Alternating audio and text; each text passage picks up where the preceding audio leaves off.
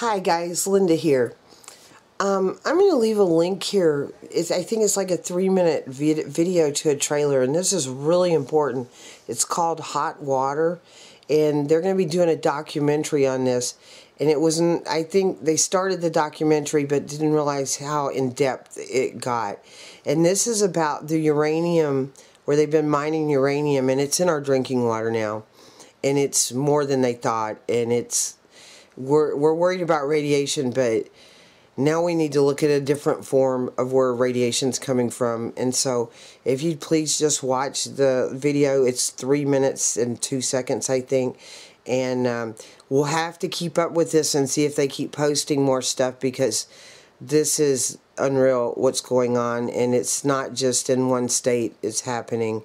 And if you'd remix this, I'd appreciate it, and let's get it out, because we need to start taking care of ourselves and the earth, and let's get proactive on this.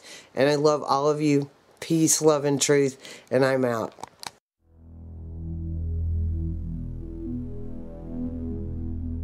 Why did I make the film in the first place? It pissed me off. Finding out what we found out pissed me off. And I couldn't pretend not to know what I knew. People are getting sick from drinking their water. We went to South Dakota to make a documentary about some ranchers who were getting sick from their water. You get downwind from Riley Pass uranium mine, there's an awful lot of cancer. Then we found out how far-reaching the problem is. Everything changed. What is causing all this cancer is uranium in the water. You know what? My dad's spigot is hot. We've lost so many up and down a creek with cancer, with that stuff. Even up to 50 years ago, our people could drink that water, and now they can't.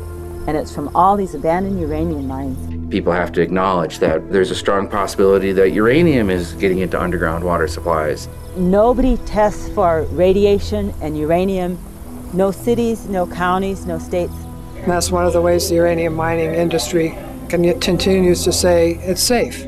It's because it's very difficult to prove. The reality is you're changing the whole geochemistry of that aquifer when you do that mining.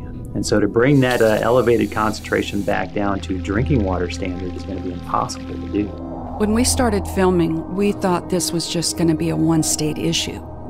We covered 9 states and thousands of miles and didn't even begin to touch all of the sites where the contamination is lying on the ground or in the groundwater already.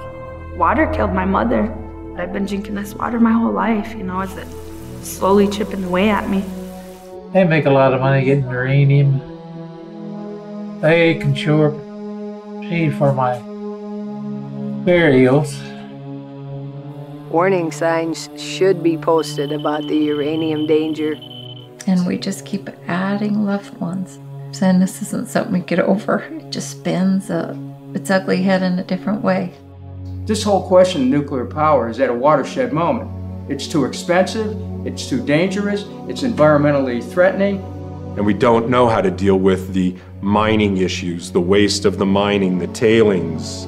We're poisoning ourselves and our planet, and it's a shady bet that we're really going to be able to deal with this stuff in the time that we have.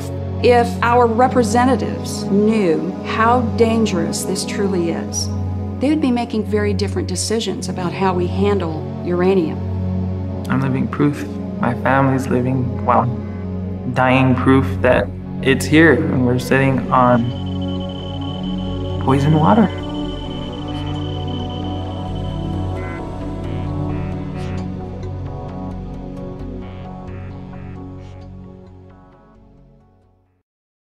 We need to get subscribed and get this unity stronger and beat YouTube at their own game. Okay, that's what this is about. Like I say, go to the remix button, hit the remix button.